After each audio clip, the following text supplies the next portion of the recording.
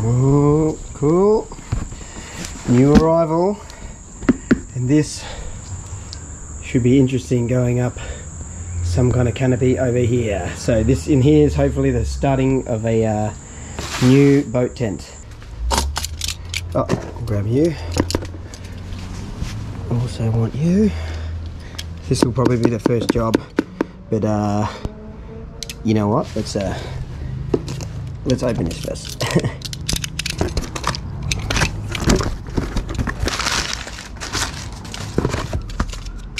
Oh, I actually do want to check this out because where is it? There's one in particular. Like, I'm very familiar with this kind of thing, but there was one thing I saw online. Ah, here we go. This. The beauty of this is there's only one pole in the center and it's freestanding. So I'd like to give that a crack if it's not too complicated. If it's practical, I'll definitely give it a crack. If not, I guess just something like that. And spacing it out between the boat. Anyway, that's cool. What have we got in here? Oh wow. I think he's hooked me up with a few things actually, because I didn't order that. Okay, that's nice of him.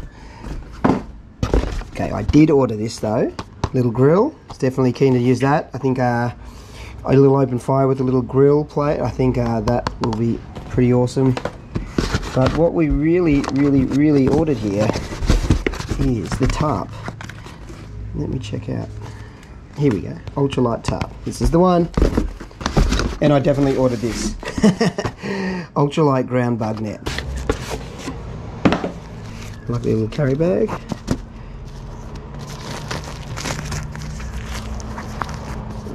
More. Feels maybe a little lighter. Oh no, it's about probably the same, if not maybe slightly lighter, but similar thickness to the hoochie. Oh, they're 10 piece obviously, by the sounds of things. There we go. Yeah, nice. Oh, it should be plenty big enough. Now that I'm seeing it, it almost seems too big. 3 meters sounded about right. Guess you wouldn't want any smaller. So I'm thinking one of these ends, like say this end for instance, goes up the front of the boat, and then we stretch out to the sides, and then we have to find out a way to deal with the sides because it's going to be pretty wide, and then this stretches to the back of the boat.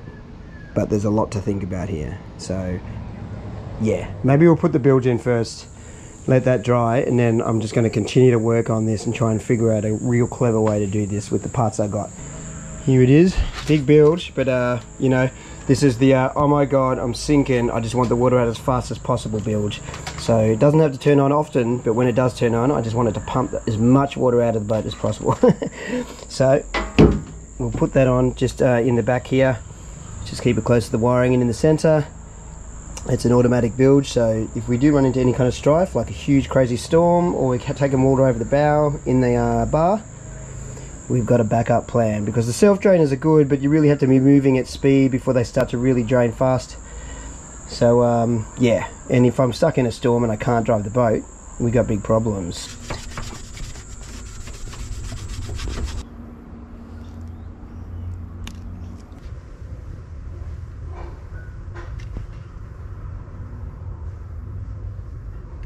You'll notice that I've got my battery box strapped down to the floor now, so we can just undo this.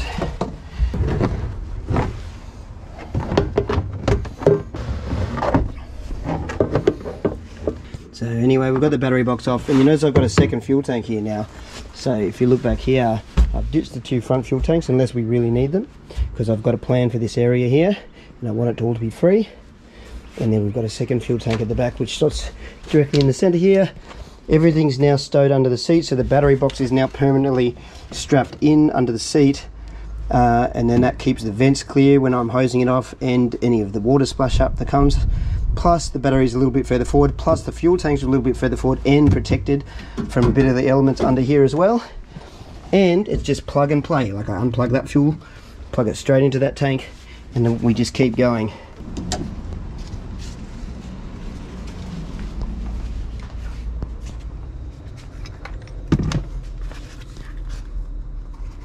That's the Insta360 camera that everyone was asking about, and it's on this super long pole that extends that selfie pole out to 3 meters. So I've been using that. So that's a new camera, but unfortunately all my other GoPros have carked it. So this is this one that was in the video the other day, in the salt video. This one's pretty much dead, I think. I should try it up, and now that it's had some time to dry. But you can see I'd already fixed, because a lot of people said just get a subscription to GoPro and you can send it back. But as you can see, this one, the one I'm using right now, is way worse than this one actually. I've like glued the whole edge on it because it started to leak around the edge. So I've kept them going. These are Hero 9, so we did get a fair go out of them, so I can't complain too much. But this one that I'm using now has a leaked seal here, and I'd done the rim here, and the front was starting to go, so I'd glued this end, but now it's just totally given up. Yeah, you can see I've glued it up, so I don't think I can send it back to GoPro and try and do the subscription trick. And truth be known, I've already sent this one and the one I'm using now back once already, because they both at some point did leak, and then they replaced them, and these ones were pretty good. But we're finally at the end of the run. This camera seems to be working, but it'll only be an out of the water camera from now on. But we'll get a new GoPro. I think we'll go Hero 11. Like, I put a lot of thought into like switching to say a DJI or another product. Unfortunately, as good as these are, the quality's not quite there when it comes to just these kind of shots and talking to camera and the sound quality. So I can't just use the Insta camera. Maybe the next round of those though will be actually up to scratch, because you can use it in single lens mode. But what I am thinking is I still will go GoPro and go Hero 11. They are really a good product in a lot of other ways, even though they do have their quirks, and you do have to sort of just bear with the freezing and the overheating kind of things and bits and pieces. I know it sounds crazy that you have to put up with it, but even with that going on, they are kind of still the best for like option. DJI maybe, but I don't want to go across to a DJI because I just bought all these new batteries, the Enduro batteries. On these trips I'd probably go through at least, maybe I'm always rotating at least say 6 batteries, and I just bought a new 6, and it'll come with a new one as well. So it's like, if I go the DJI option, I've got to buy a whole stack of more batteries, and that'll very quickly put me back up to the same price that, you know, that I'd be saving if I went that route. So I think we'll just stick with the GoPro. GoPro and the Insta360 seems like a winning combination.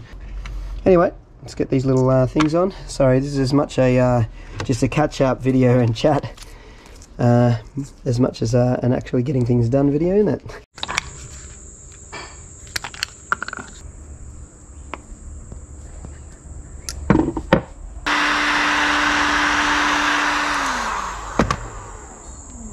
And then because this has got the glue in it, we can just squish it shut even more.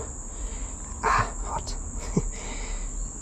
It should glue it shut just fine. Beauty. Nice.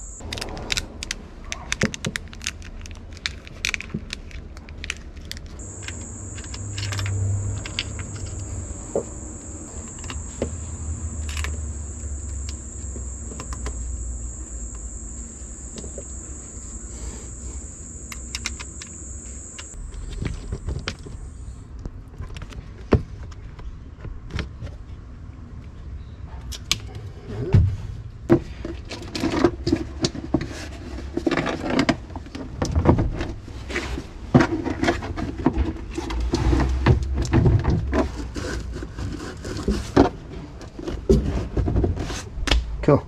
Okay, so first things first, we want this mount back. We're going to reclaim this, and then we can get another one of these at some point later for a beach umbrella. I literally had the rod holder in here, and it just went straight down into that rod holder, and so we'd actually just have a beach umbrella here for the family days, and it covers this whole front section. It was actually quite good. Simple solutions.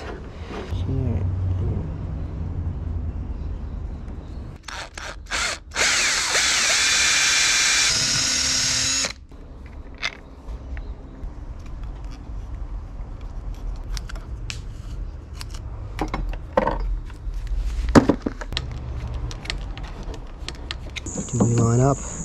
Oh, look at that. It lines up perfectly. Now we can just tighten these, because we know that the star pattern's in the right spots.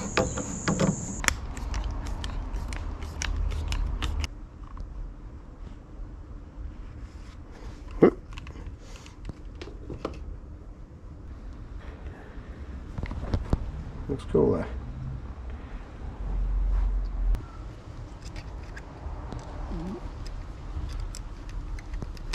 I'm just using whatever I can find. So, yeah.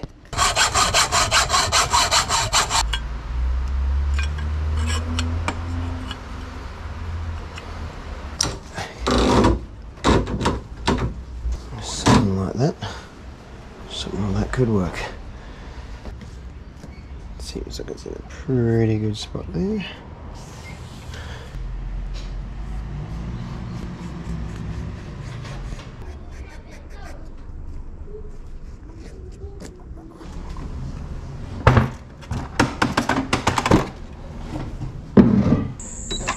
Here we go. And we'll just go with black thread, who cares?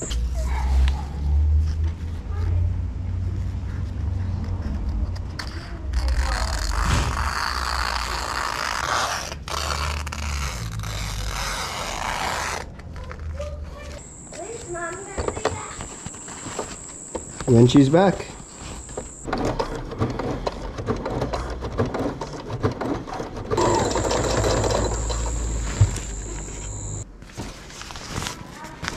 It's not that pretty, but it'll hold.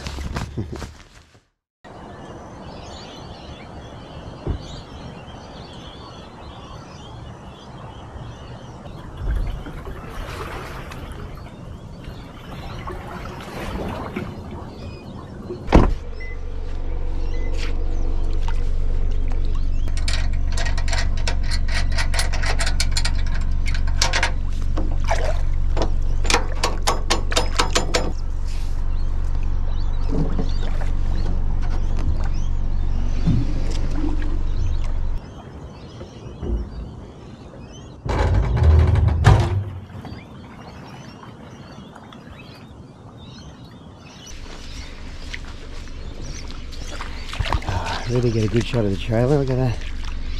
It's a beautiful thing, that's for sure. Look at those whales, out of control. Alright, let's hurry up and get in the boat. We're missing magic hour. Look at it.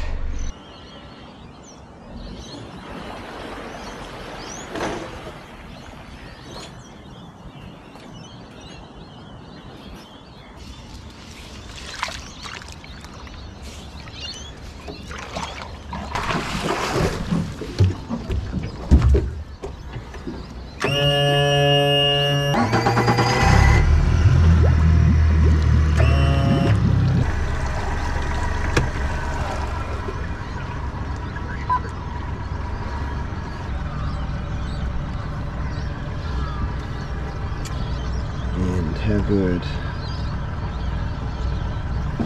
is that? So we'll adjust it all the way down, but the hydrofoil is doing a great job. So we'll let our engine warm up a little bit. And we've got a little bit of water under us now because there is a sandbar that stretches out there. But this hydrofoil, the front doesn't lift at all if I don't want it to now. It'll keep it down on launch, and then as soon as it starts going forwards and we're getting up on the plane, I start tilting up, and it's like amazing. It goes where I want it to go now, kind of thing. Whereas before there was definitely a moment where you had to really wait for it to adjust and make sure you tried to keep the nose down as much as possible for as long as possible. Now it's almost instant and it changes when I want.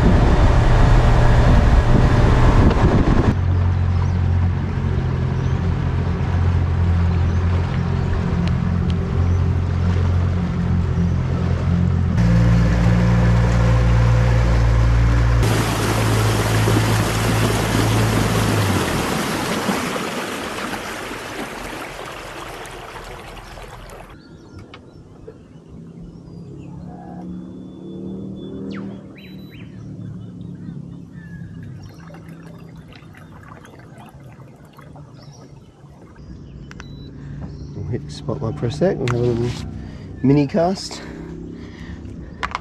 But yeah, I think this is the morning to do it.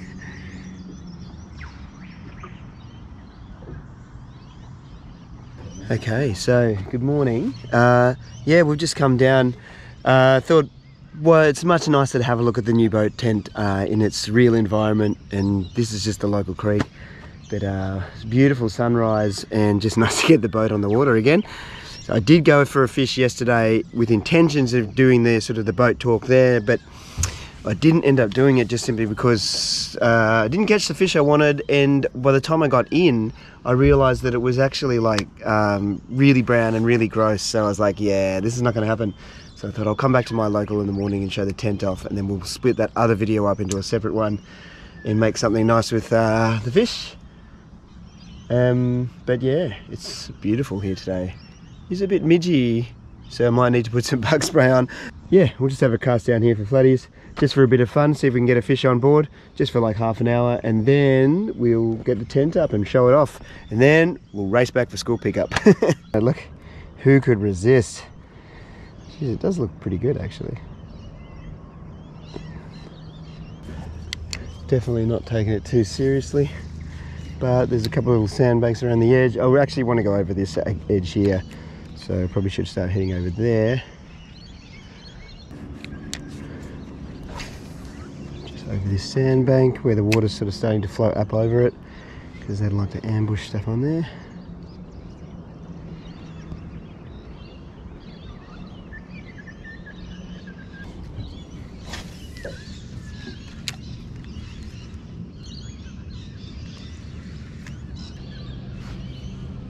That could have been a little funny.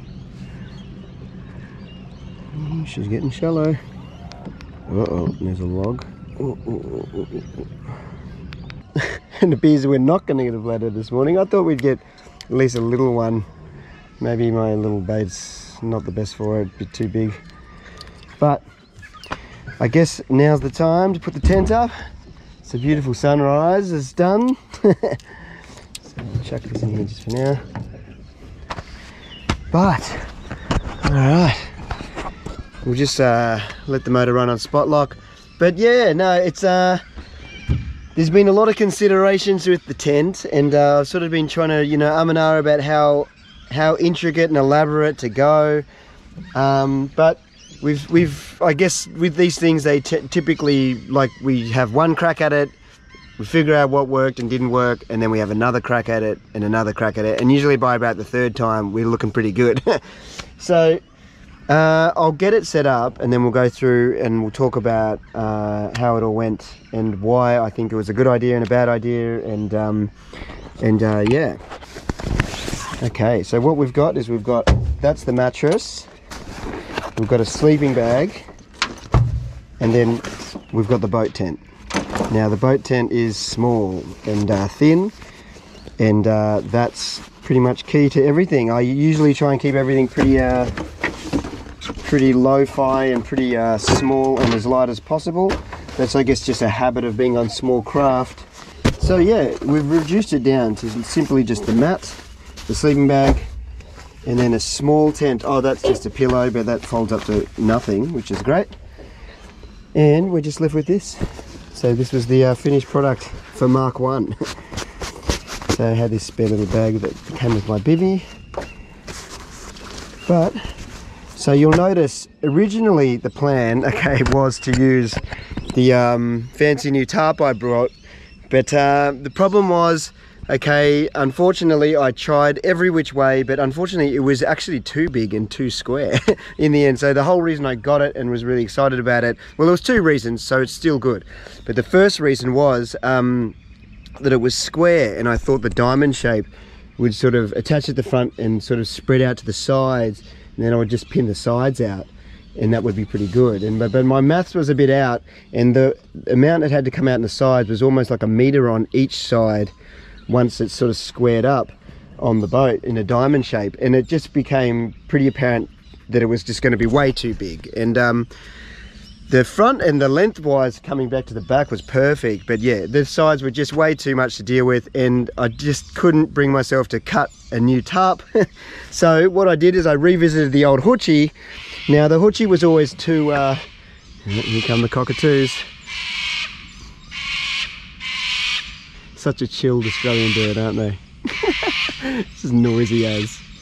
But I couldn't bring myself to cut the new tarp, but so we revisited the old hoochie, and I realised if I split the hoochie up, and the cool thing about having the new Altone tarp is now I will use that as the new hoochie, because that's actually a bit bigger than say half of the old hoochie, and the old hoochie was getting a bit scrappy anyway, so I ended up ripping all the fly screen off. 1 second. Yeah, so basically the old hoochie was looking a bit scrappy with the fly screen that I'd had, or like the mesh that I'd had sewn on it anyway. So it was time to rip it apart, and I unclipped it, so I just got one half of the hoochie, and then when I spread it out, it turns out the hoochie was almost the perfect width of the boat. So we've used one side, we've used the green side of the hoochie, and then I just had to sew it and trim it down. So let's get it set up, and then we'll talk more in a second. There's the front and the back, so that's the back. We just take the front up, hook it onto, that's the mount you saw me make early on, which still turned out to be useful, which I was glad about because I quite liked the way it looked. But so front mount, is that a flathead light there too? God, plenty of flathead lights. Grab the back. Now, originally I had something coming off the railway supports, but then I realised this is overly complicated. Why don't we just sort of run it like you would say if you're in the bush looking to set it up, you just use 2 poles. So I got one pole like this, it just goes out the back. I've got this strap that I've attached to the centre of the seat, which fits perfectly into the groove in between the U-deck. I just pull that around to the front, clip that on, and then that's my pole there, and that's that. So simple. Then we just can clip it on. Now I didn't want to drill any holes or put little mounts or brackets here, but I really did need this to be able to stretch out this way, so I've simply just tied a rope from here to here. It's pretty low profile and unoffensive when it's not in use, and when it is in use it just sort of holds up here, gives me the perfect attachment point. So I just clip it in here. Those clips are all from the old tent. I just ripped off the clips off that before I threw it out. So I've salvaged any parts I could from the actual tent. So in the end, we actually haven't used any new parts. I did this whole tent from stuff I had in the garage already. So I haven't spent a cent in the end, which is great. So we're going to adjust our pole just so it's a bit more straight. And look, there we've got the basis of a pretty cool tent already, if we look under there. Now I'm not overly happy with the fact that it's got these black Velcro things on it, but it just seemed like the easiest way for now. So I can always just peel them off and polish it up again, and it's like it never happened. So I've done the whole tent, so we didn't actually have to sort of put any holes in the boat. I didn't want to drill holes yet. I didn't want to put anything too permanent because I got a feeling that this is going to get adjusted a few times, and they're not too offensive. I think, like, they don't look too bad. I'll roll with it for now, and at least we're not drilling holes and putting something in there that's too permanent. So maybe I'll even strap these ones up at the front on the outside. Normally I'd just do it from the inside, but these just are basically getting pulled tight, and basically we Velcro around. And when I'm putting them on, I'm just making sure that it stretches over the pole a little bit, because we want the rain, if it does run, we want to run off. This one I found with a bit of hosing, that if that was up like that, the water sort of runs down and channels and then slips over the edges here. If you have it down, it can run into the boat, which is a bit of a pain. So we did do a water test, but it's as simple as just Velcroing around. And now I should be in the boat doing the last ones, because I'm going to Velcro myself into a corner.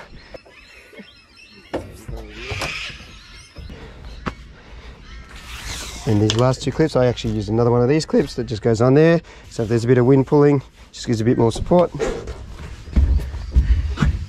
Do some from the inside so you can see. Okay, so I can sit down here. There's a bit of room, but I'll go through why I've set it up like this and why it's so low profile. But the idea is I sleep in there, but there's still this back half of the boat where I can still do stuff, which is important. First of all, it's super low profile. So it's designed to deal with wind, because typically when I'm getting caught out, it's going to be in the wind as much as the rain, if not more. The wind is the dangerous part. So the last thing I want is a lot of the tents I was looking at, and some of them are amazing looking boat tents, but the reality is, for me, I think the higher they go, the more of a liability they'll be, more than look, you know, I'm not so much concerned about getting wet, but I am concerned about my tent ripping off or the boat tipping and rocking really heavily in chop and wind if I get caught out in a proper big storm.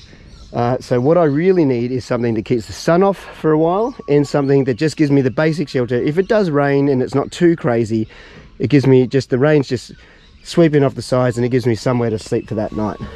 What I'd noticed on that last trip on the islands is you can sleep on this ground, and I can still do that now. If I turn the esky to the side, I can sleep on one side. But the problem is, and I might just do that sometimes, but the problem is sometimes water runs in the self-drainers and it comes up the sides and it works its way in these channels, and the mat gets wet, and then the mat doesn't dry very fast, obviously, at night. So the problem is a little bit of water can keep you wet, and also if water, say, comes in at the back from a bit of chop or something like that, it could be, or if it's really heavy rain, it'll fill the back area here. And we did put our, even though we do have our new bilge all connected and ready to rock, and it pumps out very well, I tested that too. The problem is it takes, you know, it takes a good, you know, 2 inches to really start pumping the water out, and that's 2 inches at the back of the boat. So in between you rocking around, water slushing up to the front of the boat, it's going to be a very wet night. So I realized very quickly that I needed to come up with some kind of solution where I could sleep at the front here, but we didn't have enough deck to sleep on it. So that brings us to the next issue and solution, which is this guy. Okay, so the new cooler is in effect. So I needed to get a cooler that sat the same height as this edging here does. So we wanted it to be roughly about the same height. So what happens is during the day I can put my fish in it and actually bring ice on my trips now, and actually maybe keep a bigger fish for a day or two. But when it comes time for sleeping, we pull this out here and we just turn the esky on its side. Here, let me just click this back in, nice and in the center, and then we've created a sleeping platform. We'll get the air mattress out and we'll show you, because that'll make it look a little nicer, because it doesn't look that fancy at the moment. We'll quickly blow this up.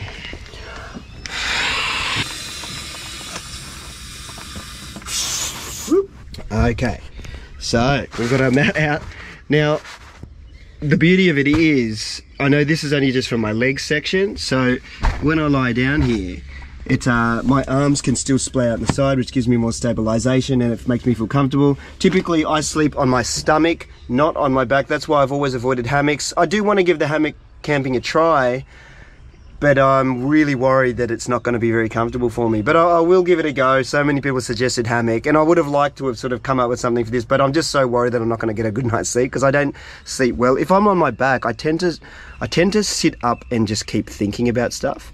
Whereas if I'm on my side or my stomach, I fall asleep pretty quickly. So I know that's weird. I don't know. It's just maybe obviously what I grew up with. So for me, this is actually going to work really well, because on my stomach, I'm super stable. Only my legs just dangle on this edge here, and there's plenty of room up for my upper body, which I'll show you in a sec. So it makes it fairly comfortable. So this is where we'll sleep. And I can come all the way up to the front. Obviously I needed to keep this little area clear as well, because we will be using that for the anchor, because I'll be anchored at night. But essentially I've got a little edge here that I can put that on. Essentially I'll just be sleeping like this. And I can have my arms right out to the side if I need to. And yeah, with the little pillow, I've got plenty of room. I don't feel like it's going to be super uncomfortable, and I do like the fact that, and then some people might think this is pointless, but I do like the fact that I can peek out around the edges and see what's going on, because all throughout the night when I'm lying down there, I can't peek out and see what's happening around me, and sometimes I like to look out and get my bearings and see what's around, and maybe there might be some lights I can see or some stars that I can get my bearings about which way I'm facing and swinging, and little things like that go to me, add up to making a good night's sleep or not. Will this keep me dry in a super big storm? No, it won't. It absolutely won't.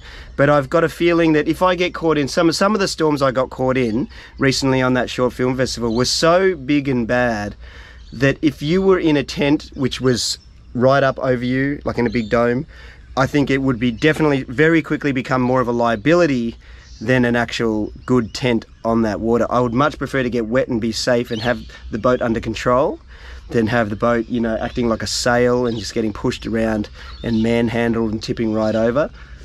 I made it flexible as well, so this is a bungee cord.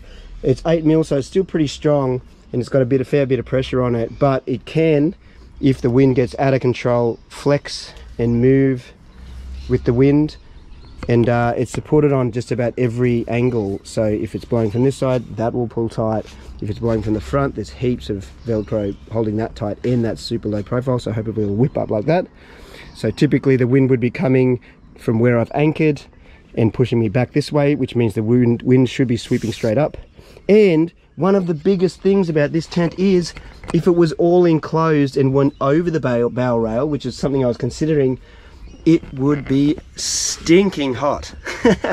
So heat and getting wet isn't such a big deal a lot of the places I'm camping because it's warm pretty much most of the year. So you're not really in a case where you're going to get hypothermia or freeze to death if you get a bit damp, whereas getting overheated is actually more of a problem. And in a boat tent, if that was fully enclosed in this whole area, it would be stinking hot right now, even just in this sun, let alone up in the tropics, in the far north Queensland where I'll be going. So yeah, it's more about sunshade and light to medium rain and dealing with wind. Unless it's crazy wind and rain, then we'll have an issue. And then, but if that's the case, when bigger storms like that hit, it's more about damage control rather than worrying so much about whether you're getting wet or not anyway. But all in all, I think it was a success. I think the only way to find out is to take it out and give it a test run. But yeah, no, I think it looks pretty slick, and for just bits I found around the garage, I think we've had a pretty good success.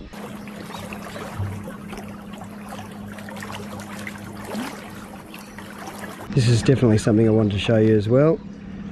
Before we wrap it up, I can move this tent around. I can re-anchor by undoing a few bits of Velcro, and I can drive the boat. So even if I'm down here, I can still see over here and drive the boat. It's not going to get caught in the wind.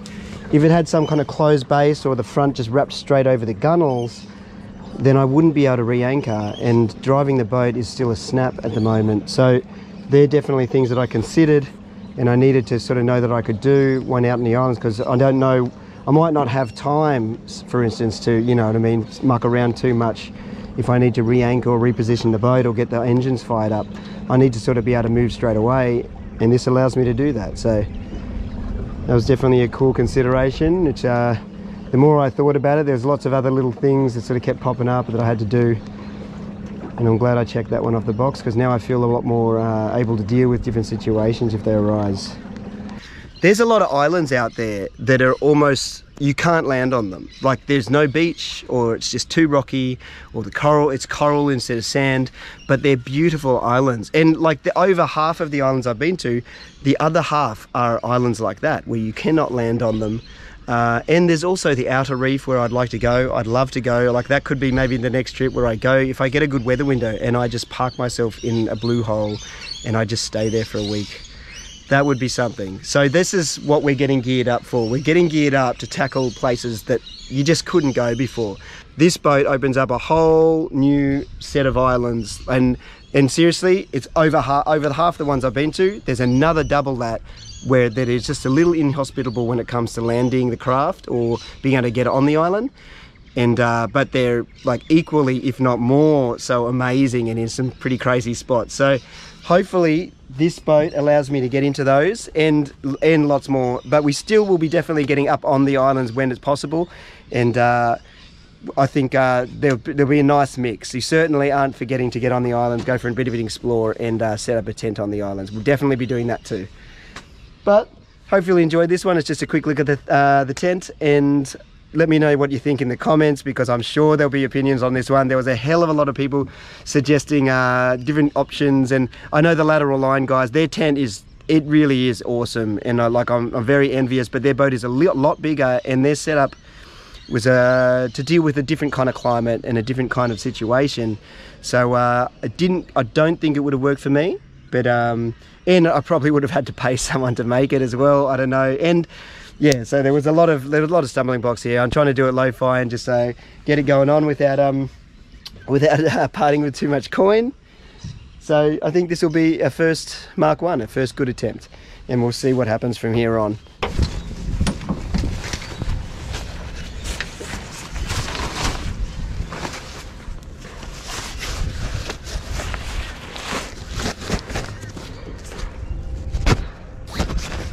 That's how small it packs up to.